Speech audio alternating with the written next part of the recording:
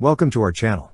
Don't forget to subscribe and put likes, because your support is important for us. And here we go. In the realm of modern artillery systems, the Donar 155mm self-propelled howitzer emerges as a formidable force, jointly developed by Kraus-Maffei, Wegmann and General Dynamics. Named after the Germanic pagan god of thunder, this artillery platform embodies the prowess and ferocity associated with its mythological namesake. Unveiled in 2008, the Donar represents a paradigm shift in artillery technology, boasting enhanced speed, agility, firepower, and efficiency compared to its predecessors. At the heart of the Donar's design is its relentless pursuit of superiority on the battlefield. Leveraging a rotating turret armed with a 155mm/L52 howitzer and a fully automatic ammunition loading and handling system, this self-propelled howitzer epitomizes precision and lethality. With a reduced crew requirement of only 2 individuals, the Donar optimizes operational efficiency without compromising combat effectiveness.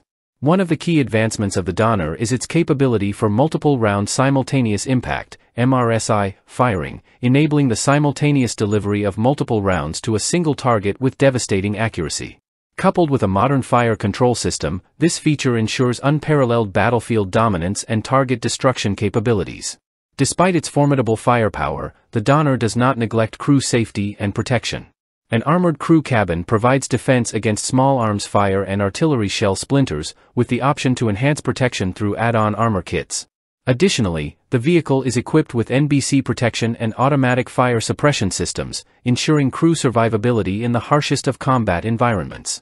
The Donar's versatility extends beyond its primary role, as it utilizes a modified chassis of the General Dynamics Ascod 2 IFV, powered by an MTU diesel engine generating 720 horsepower.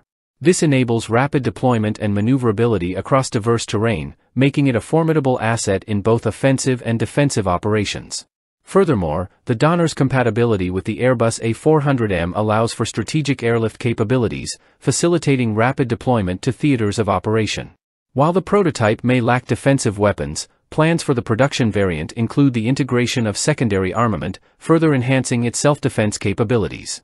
In addition to its role as a self-propelled artillery system, the Donar's versatility is underscored by its adaptability to various platforms. The AGM turret can be mounted on wheeled and tracked vehicles, offering flexibility in deployment and mission requirements.